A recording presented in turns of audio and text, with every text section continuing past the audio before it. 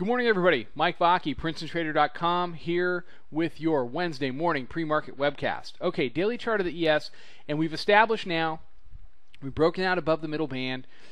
What we did yesterday, we talked a few days ago about how we were going to go ahead and do a test of 1646. And what we did was we tested this area here, the 1646 to 1649 area, which was the small pop right after the FOMC announcement, and the failure in that area was what began this move down to the 1553, 1554 area.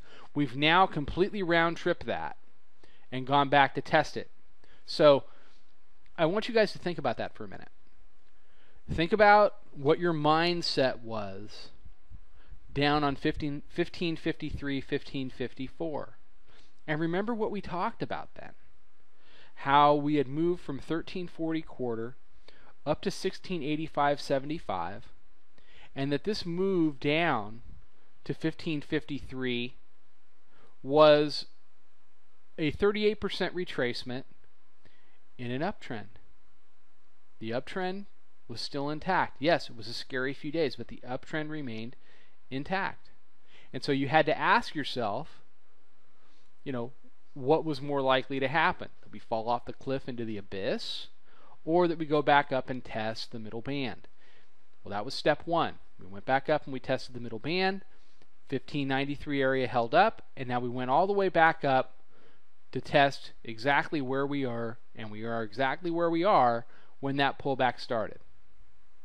So when it seems so scary in the moment, like it was on that Monday, you've really got to zoom out, look at the charts, see where you've been, see where you're going, and ask yourself if there's an overall uptrend that's still intact, or conversely, if there's an overall downtrend that's still intact, which is the question you have to ask yourself in gold every time it rallies.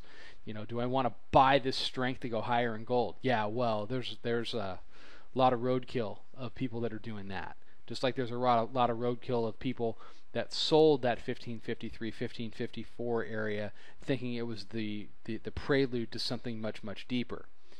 I'm expecting a two-sided trade this summer, and we've been getting it, and I really expect it to continue. So where do we go from here? The bulls can't leave it like this. They can't leave it at 49. It's too classic a double top. And if they roll from here, we should get back to the middle band fairly quickly, down at 1613. If we get over the 50 area with any kind of authority, I fully expect us to trade up and through this upper Bollinger Band up into the 1663 area before we see any kind of a meaningful pullback, which will create a very interesting situation on the daily chart.